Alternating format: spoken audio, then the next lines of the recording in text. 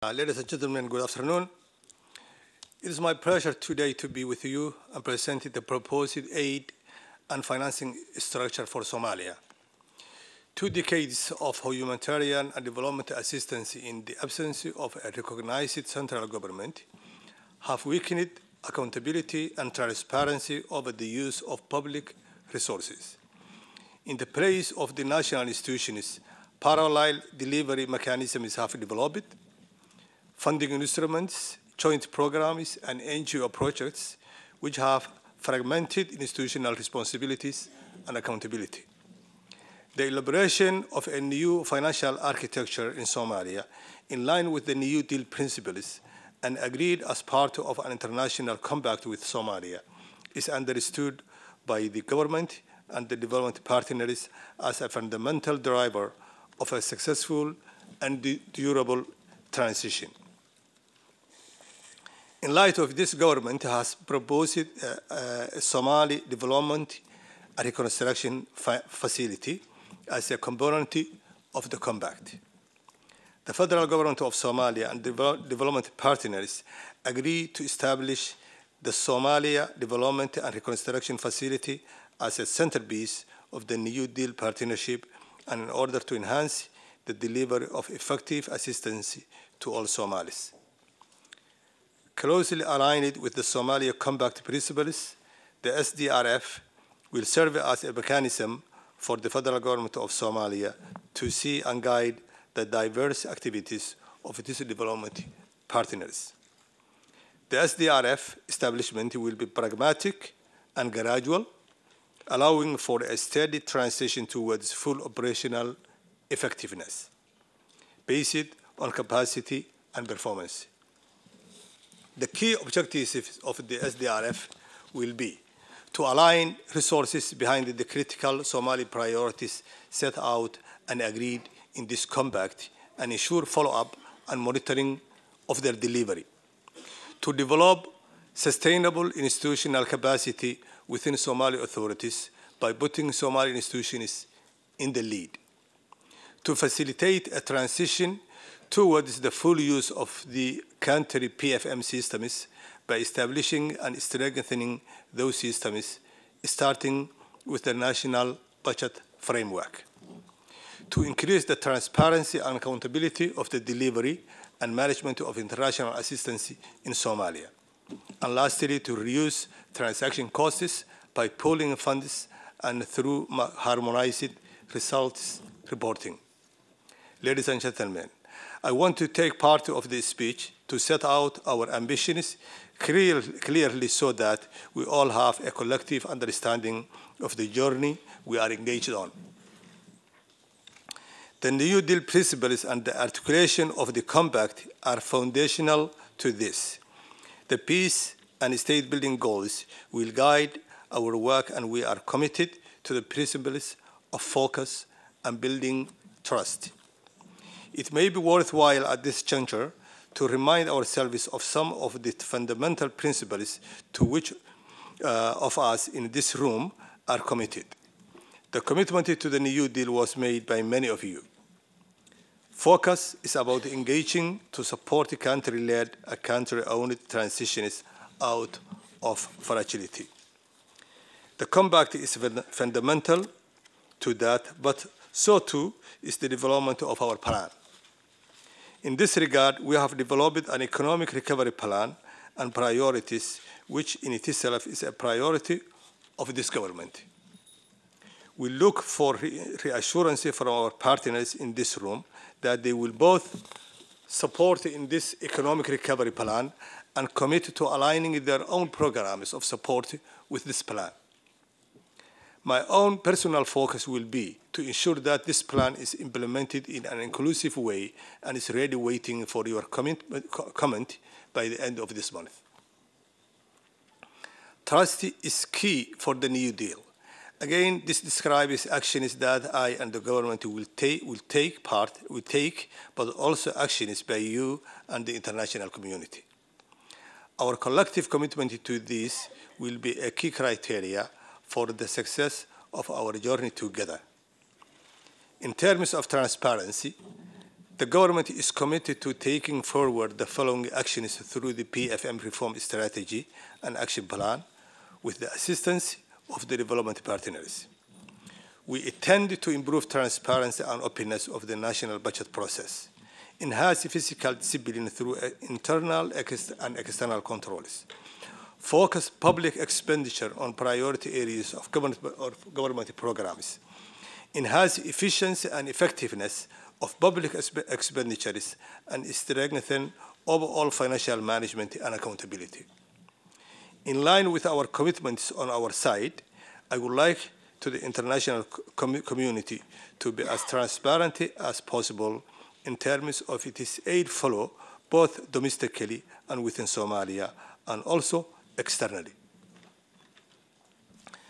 Restoring confidence in Somalia is at the heart of this trust principle, and I want to bring forward the day when every dollar spent can be confidently allocated, accounted for, and reported on. Our country has been characterized by mistrust for so long, and building and demonstrating transparency must be a hallmark of our journey together. On risk sharing, let us pause on this aspect of trust. I suspect many of you may be thinking that operating in Somalia context is associated with high level of risk. There are risks, but settlement in the New Deal is about risk sharing, sharing the burden. Many of you are concerned about government systems and of the recent reports describing weaknesses. Let me take some time to spell out what we have done to address those weaknesses. 2012 audit annual financial statement prepared and established in our website. Double entry accounting has been introduced through an interim financial management system, planned introduction of a centralized payment system, and revenue collection using treasury single account will improve cash management. The interim financial management information system has embedded budget controls and audit trails, and will also improve the timelines and availability of information for decision making, and will increase transparency through timely publication of physical reports. An external assistance fiduciary section is being established to allow for increased use of country systems in line with the New Deal principles. An audit bill is being developed to strengthen the independence of the Office of Auditor General. Recruitment of professionally qualified Accountant General and Auditor General is ongoing. On the strengthening country systems, this is an area of major challenge, but we are rising to it. The special financial facility has just started, and that is an early demonstration of what is possible and practicable in our situation. One major achievement recently is the first salary payment launched August 28. In this scheme, we paid 3 agencies: Minister of Finance and Planning, Accounting General, and Auditor General, which is the first regularized salary payment for a long time. Over the next few months, we will be scaling in other government agencies over the next few months, while at the same time building upon core government payroll process, as well as enhancing biometric system linked with civil servant registry. The SRDF, with its separate windows, will also help us use and strengthen our systems, and the facility retains considerable flexibility while maintaining a clear and agreed overreaching framework. One challenge we would like to make to the international partners is to request that all programs explicitly address how they will both use and strengthen the government systems and build up the capacity and capability of the human capital in Somalia. This ultimately is our greatest asset, and while delivering tangible security and services is vital for the government, we wanted to do so in a way that progressively allows us to stand on our own feed. There are other areas we also need to address here, namely the reduction of program implementation units, remuneration codes between government and partners, and increasing our exposure to other countries on a similar journey to ours. All of these are specifically mentioned in the New Deal, and I look to those of us who have made commitments to these principles to work with us in Somalia to turn them into practice. We are on this journey together. The task and the challenge is vast, and so we must ensure that we maximize the impact of everything we do. One area I would like to see some action on is procurement. This will be a fundamental part of our reconstruction. We need to look at the use of emergency procurement process, drawing on the experience of procurement in Afghanistan.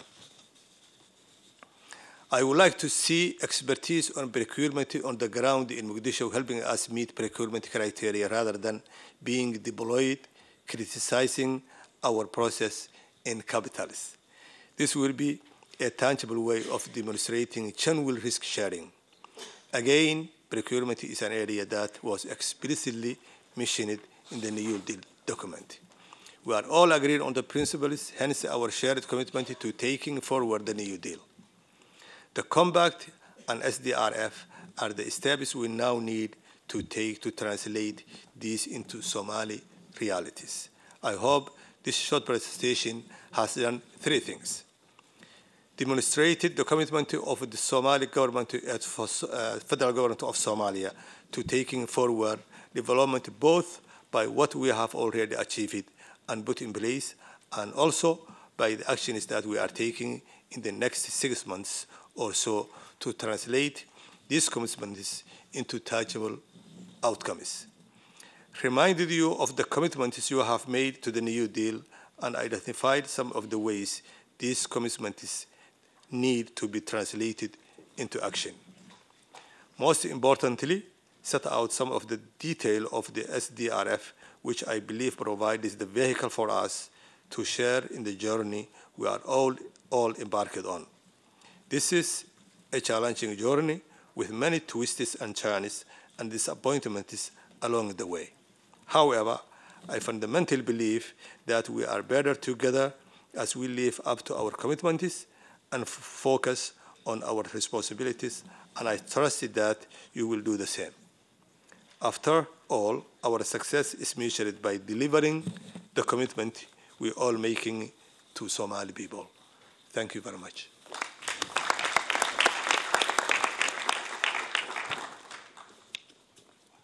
Well, let's hope that we have less disappointments on our journey as possible. But now I have the honor to give the floor to Mariam Wasim, Minister for Human Development and Public Services of the Federal Government of Somalia. Please, Minister.